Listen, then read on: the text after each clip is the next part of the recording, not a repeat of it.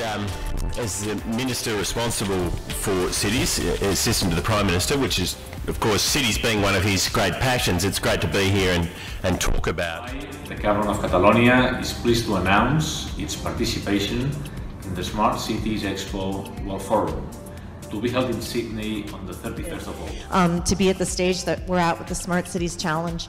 I was speaking to a colleague from Edmonton earlier and said, you know, the community really, I've been across the country talking to communities large and small for the past year. And had this vision of understanding, coming from a world of tech and innovation, which I did prior to 2010, and working with clean tech and biotech companies. Data for smart cities. When I was invited to think about how to address you this morning, I thought I would share the work of the World Council on City Data, which we started in... This is my second visit to the Smart City World Expo Forum, and what a fabulous conference. It's a great place where government, local government, federal and state comes together with industry experts and comes together with... I'm Chief Technology Officer for Microsoft here in Canada, and what that sees me doing is working with all sorts of organizations, both public and private sector, from the smallest to the largest, really innovate. My name is Ammar Safar. I'm responsible for IoT solutions and technology at Ericsson.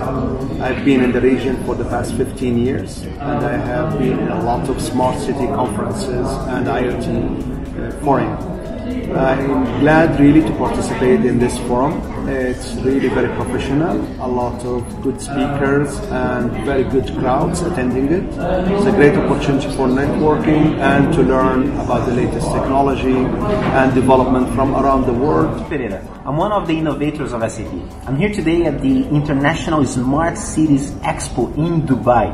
And the topic we were talking about is that smart cities should make everyone superheroes. Yes, just like Tony Stark and Jarvis in Iron Man. Jarvis is an assistant that's helping Tony Stark to be at his best. This was an excellent conference. We met lots of great smart city companies from around the world and other governments also interested in smart cities. We'll definitely be back next year.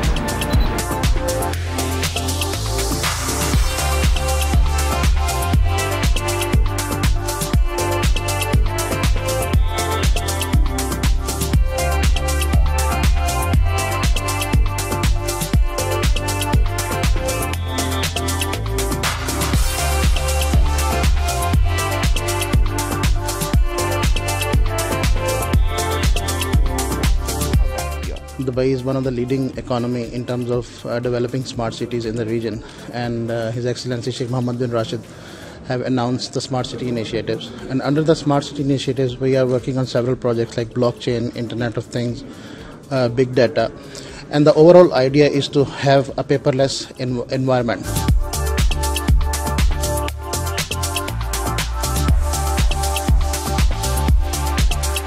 Actually, I have attended today the exhibition, and where I heard also what they are talking about the smart city.